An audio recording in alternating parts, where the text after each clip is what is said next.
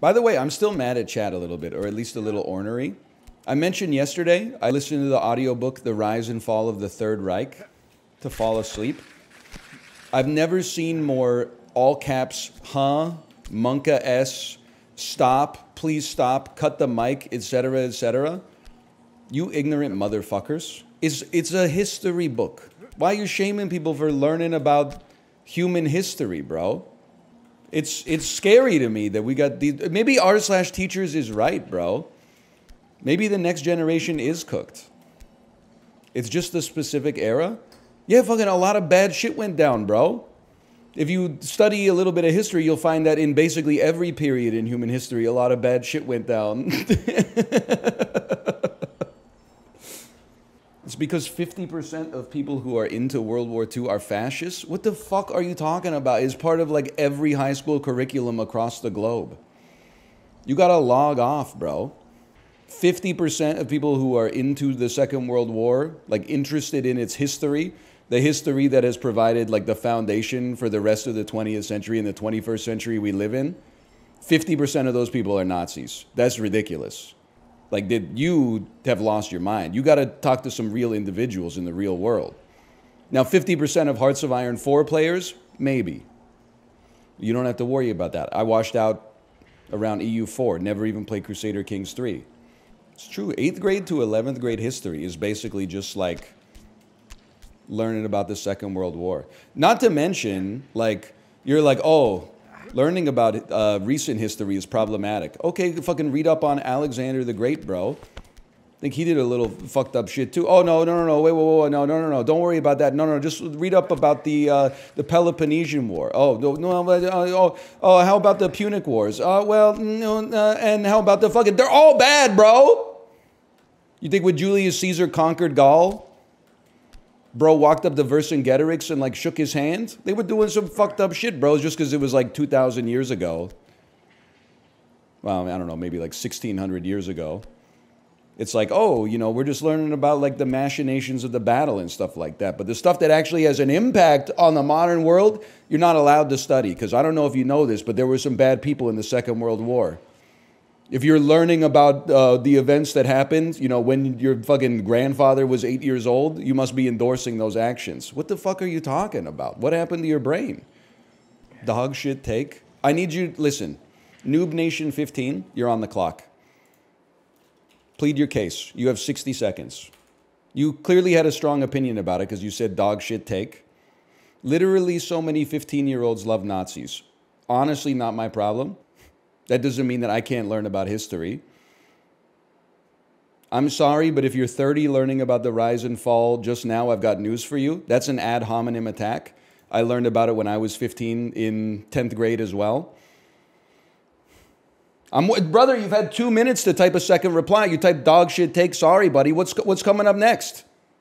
Some 14-year-old kid in Idaho gets radicalized by, 4chan, and all of a sudden it's illegal to learn about human history. Like,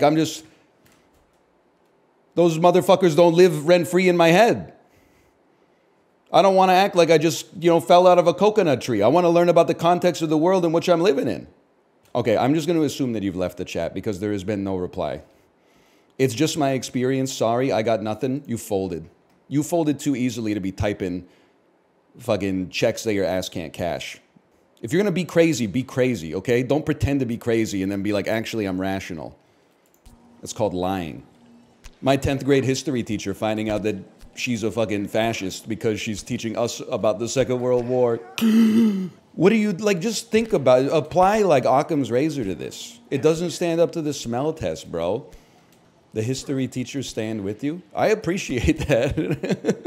It just seems insane. I just want to push back against it a little bit. That like learning about atrocities means you endorse the atrocities. Like, what the fuck are you talking about, man?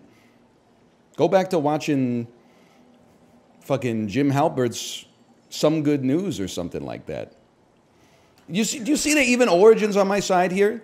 I'm not going to endorse what Origin said, that people who have that take deserve to be bullied. I think they deserve to at least be pushed back upon a little bit. If anything, I'm embarrassed that I've been listening to this audiobook for 7 years and I'm still learning new shit. Because it turns out, like, if you were under the impression that you learn anything if you have headphones in while you're asleep, you're about as dumb as I am. Do you shake your head during the rise and nod along during the fall? Of course, I have good opinions. Simultaneously, apparently there's absolutely nothing wrong with watching 12 Netflix documentaries about real fucking grisly crimes that fucking happened. As long as you shake your head whenever the bad stuff happens, and then stand up and cheer when the perpetrator, usually the husband, gets arrested by the police. Let's be real, always the husband. What about The Staircase? Insanely good show. I stand by my take of The Staircase, which is probably from like 7 years ago when it came to Netflix. That dude either did that shit 98%, okay? Or he's literally the most unlucky man of all time that both of his ex-spouses died by hitting their head on a staircase after falling down.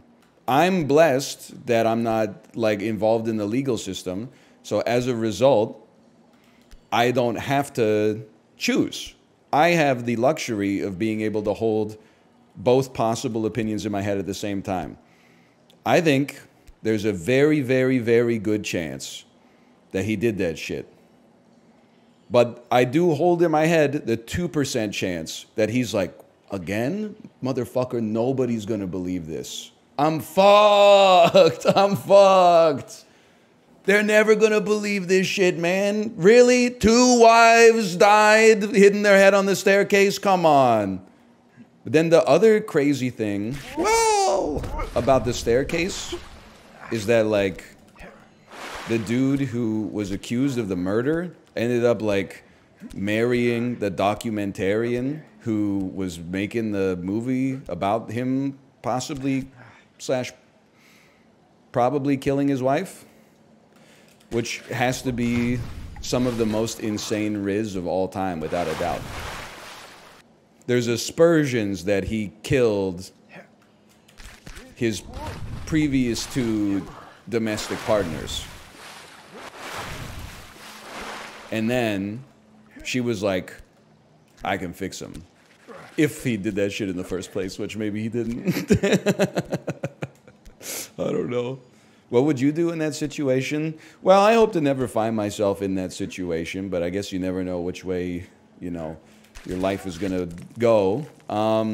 As the documentarian, I would like to think that I probably would not fall in love with the subject of the documentary, but I don't know, maybe that's naive.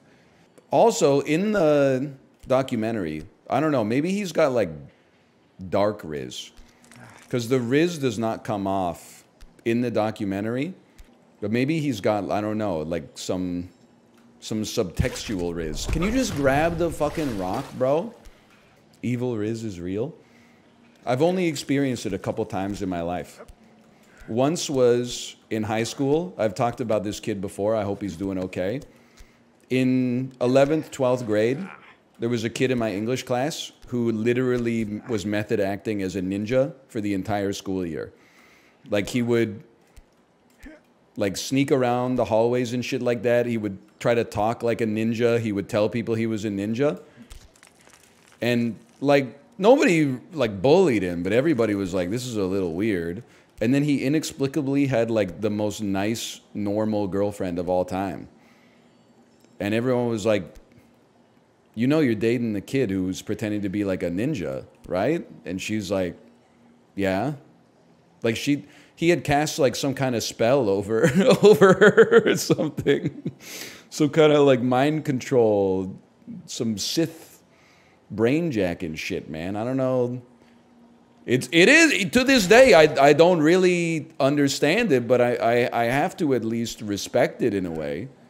That's the only time I think I've experienced secondhand dark riz.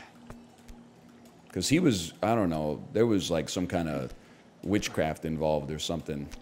Some kind of ninja magic. Do you think he's still a ninja?